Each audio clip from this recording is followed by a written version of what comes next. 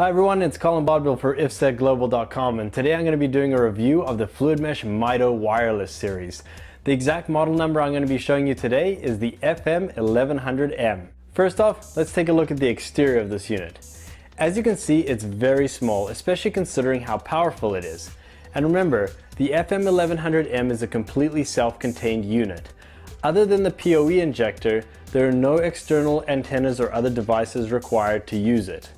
On the back of the unit there is a power indicator, your network activity indicators, and then your signal strength indicator. If you go to the bottom of the unit, you'll see that there's a small cover you can remove to reveal two Ethernet jacks as well as a small reset button. That's all there really is to the exterior of this unit. So now, let's get techie. The MITO series from Fluidmesh uses Fluidmax technology, allowing it to operate in point-to-point, point-to-multipoint, and mesh architecture networks. It can transmit 100 megabits per second of throughput up to 5 miles or 8 kilometers, but that's not where MITO maxes out. In fact, it can transmit up to 20 miles or 30 kilometers, but drops down to a 15 megabits per second throughput at that distance. The ability for MITO to be adapted to multiple network topologies is ideal for any network that you're anticipating a need to grow or modify over time. With a lot of other wireless solutions, you can't use the same receiver for point-to-point that you would for multi-point or mesh mode.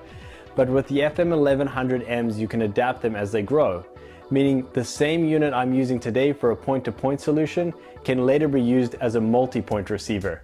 No additional equipment required. Fluidmesh's self-healing technology fully supports mesh network topologies, allowing you to create multiple redundancies within your wireless network. What this means for your data is, should one of the connections ever go down for any reason, Fluidmesh will reroute that data while repairing the lost connection without ever losing a single bit. Configuring these units is done through FM Quadro, a web browser-based user interface. The system only requires you to set 3 parameters using the Fluidmesh Mesh Wizard. Everything else is automatic, and Fluidmesh estimates configuration times to be around 15 minutes per unit. In addition, FM Quadro can also be used for troubleshooting and monitoring the entire wireless network. It doesn't matter if you have 2 radios or 1,000, everything can be monitored from one centralized point.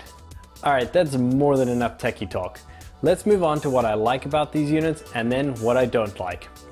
First thing I like is the 3-step setup process and all the troubleshooting and monitoring tools included with FM Quadro.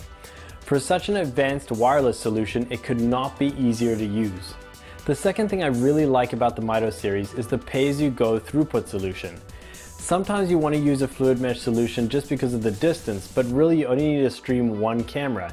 It's nice that I don't have to pay for 100 megabits per second if I'm only going to be using 10. Alright, so now it's time for what I don't like about the MITO series. Well, the only complaint I really have is, when will we see more throughput? These Fluidmesh units are so brilliantly designed and so easy to use. I'd love to see Fluidmesh release some products with higher bandwidth capabilities. That way, we could really start competing with fiber and gigabit networks.